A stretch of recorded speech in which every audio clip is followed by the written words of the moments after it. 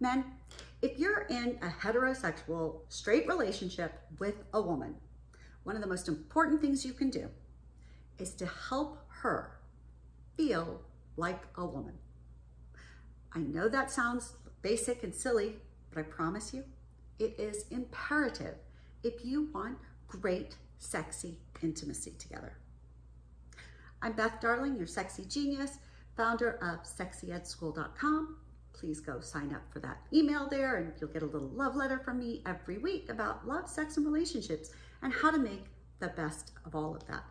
So, all right, so today I want to go into why it is so important if you're a male, partnered relationship with a female, why and how you need to help make sure that your partner feels like a woman.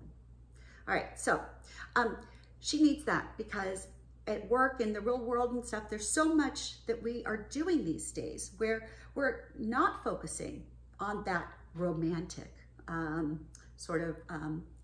gendered side of us, which is cool and good. But when it comes to sexy, then we're looking for something with somebody, and it helps to understand those dynamics. So now when I say a woman, I'm not thinking, and I don't want you to, that a woman is, weak, is less than, doesn't deserve respect or any of that bullshit, okay? It's the opposite, actually. So here's what I think you need to do. To make your woman feel like more of a woman, to allow her to embrace that, to appreciate that, so that she wants to be the woman to your man, i.e. get naked, have sex, and feel good and feel sexy and powerful. Here are a few things you can do. One, I want you to respect and appreciate her, right? I want you to respect and appreciate her. Now, part of that includes doing whatever she's doing in the world, whether if she's a stay-at-home mom, that's great. If she's a full-time lawyer like I was, if she drives trucks, if she drives a train, whatever her outside world is and her role in the outside world is, absolutely I want you to respect and appreciate and celebrate her accomplishments in all of those aspects, okay? Those are phenomenal. They're really important to who she is as a whole, and that's what we want to do, all right? So then you've got respect and appreciate her. You're going to tell her, great job at work. I'm so glad. Wow, you got a raise. That's terrific. You got a good review. That's fantastic. Things are going well. Blah, blah, blah, blah, blah, blah, blah. Okay, great. Now, the next one, I want you to help her. To help her. Not help as in caretake, like, when you have kids and you're like, well, did you do your lunch? Did you, you're doing all these things because you think they aren't capable, that they aren't responsible enough to be able to do that. I don't want you to adopt that tone with her, but rather things like in the morning when she's rushing out the door, just say, hey, honey, I know you worked hard. You made your lunch last night. Did you grab it? I want to make sure you're well fed today because you've got lots to do and lots to accomplish. Or, oh, wait, I realized you haven't had your coffee. Let me give you this. Or, oh, wait, I saw that it's going to rain today. You might want to grab a raincoat and I'm going to go grab the umbrella for you. Right? But to go out of your way to help without making her have to ask. Now, sometimes she absolutely should ask and then you should do so. But it really feels good when somebody, not in a patriarchal kind of way, not in a demeaning, but when somebody is just rooting for us and they're by our side and they're just making suggestions just because they know we have so many other things to worry about, that some things might be overlooked, or that they think of things and anticipate things that we might need. And that's what I mean by help her in a really kind, supportive way. And then, of course, when she asks for help, tell her, I'm so glad that you asked me to help. I love to be part of this. You're doing so well. I'd love to support you and cheerlead you and help you. Like, do everything that you are meant to do and succeed at everything you are meant to succeed at, whether that's in the house, in the outside world, in our relationship, or just for your own personal sake, all right? So then I also want you to protect her. Now, I know this feels a little like old-fashioned, right? And I'm not a terrifically old-fashioned person. I'm a very modern feminist. I believe in equal opportunities for every gender, non-binary, anything in the world, right? People. I believe in equal opportunities for people regardless of anything else. But I also know that all of us, we all want to feel safe. We all want to have a partner that protects us. And this particularly comes out with that old-fashioned-y something, subconscious, that we've all been raised with, because it's not gone away yet, of sort of that prince that saves the princess. Now, mind you, when I talk to women about how to make a man feel like a man, which is also equally important, I promise you, I'm going to tell them the same thing. I want them to protect you because it's important. Again, you deserve a partner who protects you just as much. But maybe there are slightly different ways that we do this that helps us feel more like a woman and more like a man.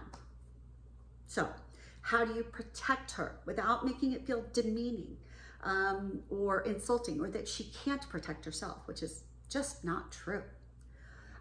So towards that, when I say protect, let's just imagine, for example, that you're out to dinner. Something very, very basic. Now, let's just say you notice that her water glass is empty. Now, no matter who she is, I am sure she's quite capable of flagging down a server and asking for water. But it is so nice to be with a partner who flags the server and says, hey, she needs a little bit more water, please. And we kind of look up and go, oh my God, it's this idea that you are watching out for her, that you are noticing these. And yes, it's a lot like help, but it's a little bit more proactive. You're doing something to benefit and protect her, and that feels good. Doesn't have to be major. Doesn't have to be you have to rush into the fire and save her. Because, I mean, I hope you do, but I hope there's not a fire for that, quite frankly. But there are lots of other ways that you can do so in really kind, thoughtful, amazing ways that make us feel cherished and important, nurtured, that we've just got somebody by our side who wants to keep us safe. And that allows us to rest a little bit easier, not to constantly be on guard, right? Not to always be worried that everything, not to feel like we have to be tough all the time to take care of ourselves, because that's exhausting. Okay. So those small little acts of kindness and protection are really key. If you're walking with her, if you're in a venue that's really crowded or something, kind of putting your arms around and maybe just asking her to stay behind you, and you carving the path so you walk through and she's not getting groped.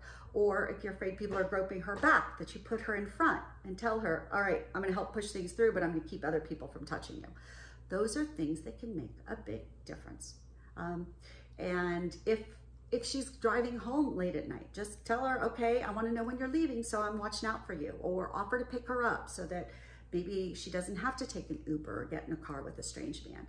There are all sorts of ways that you can do this that can feel loving and kind and supportive and respectful and still help protect her.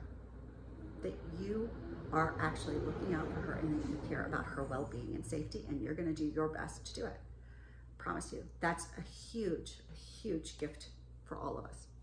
All right, and then the very last one, provide for her.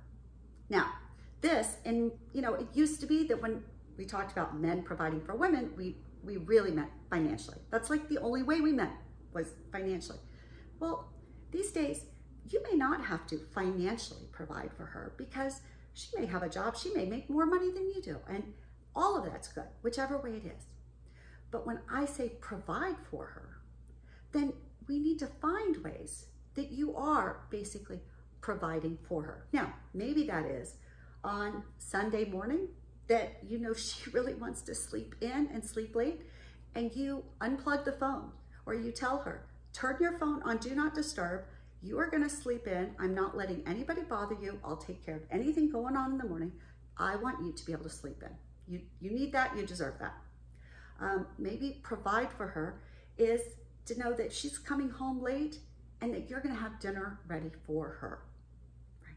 That, oh my goodness, that's providing for. Okay, there are so many different ways that we can provide what people need. It doesn't have to simply be financial.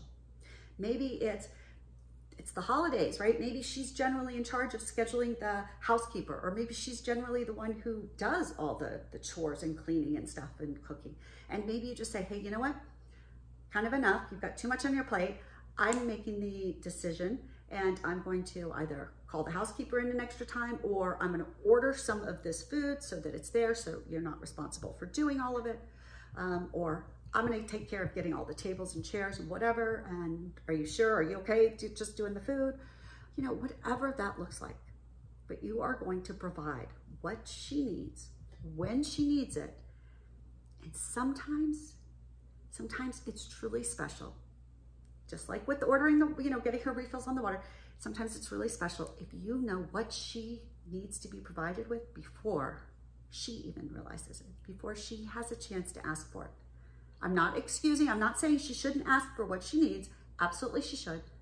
But there is again, it allows us to relax and know that there's another set of eyes on us that's going to help make sure that things are going to go well for us as well as for the relationship.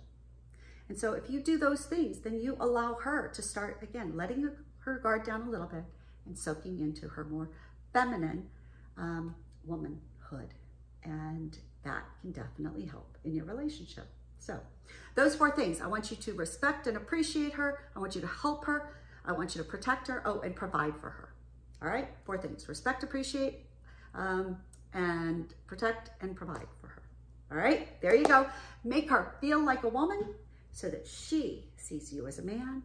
And like I said, the goal is that then that attraction, that chemistry, that spark, that excitement shows up, and both of you want to get naked and have all sorts of sexy fun together. If you like this video, please give me comments below, give me your feedback, give me your thoughts, give me ideas, tell me how this works for you, any and all of that. But like this video, subscribe to the channel, stay tuned, and go to sexyetschool.com and find my podcast, Come With Us podcast, because there's all sorts of good stuff for you to learn there too. Again, I'm Beth Darling, your sexy genius, and I'm so glad to be with you. Help her feel like a woman and see what a change it makes in your relationship.